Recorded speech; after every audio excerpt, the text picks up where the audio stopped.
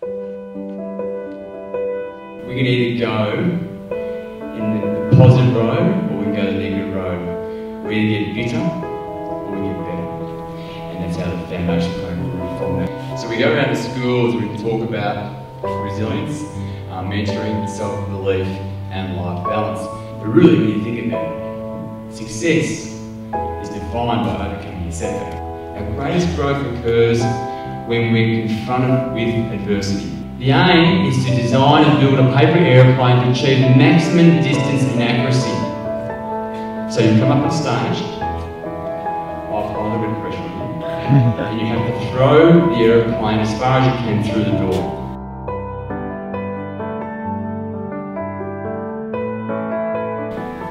What happens is when people are under pressure, we lose collaboration. You need to surround yourself with people who believe in you and who are wonderful mentors. The people who bring you down, you need to move away from that. Find your passion, because that's what's going to fuel your motivation. And we'd say this to them, it's right. Anything that you do that compromises you from getting to your pinnacle of success, you're going to think about the decision you're going to make. In your behaviour, in what you eat, how you train, whatever you do. Is it moving you to that pinnacle of success, or is it moving you away? Because you really control your own destiny. If you think of the final outcome, it becomes too onerous, too arduous. You've got to enjoy it. Because when you get there and you achieve, what do you do next? We need to enjoy the journey, and that keeps you motivated and keeps you fresh. I want to put someone on the spot here, because